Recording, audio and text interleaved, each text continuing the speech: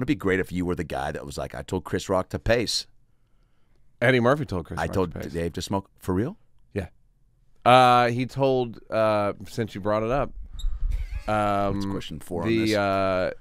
Eddie told Chris that if you don't move on stage, people can just stop looking at you and know where you're going to be. So it's like, I think it's just some like animal shit. Like if I know you're not moving, why then I'll just make it radio. And just like and this is before phones. So wow. So yeah, Eddie Murphy, pretty smart guy. Very smart. Yeah. Hey, you told me a story once. You went to his house in Bold. I did. And that's probably on a list of like the top 90 things you've done, right? But probably in terms of socially, in terms of places I've gone, probably top 90. Definitely top 90 places I've bowled.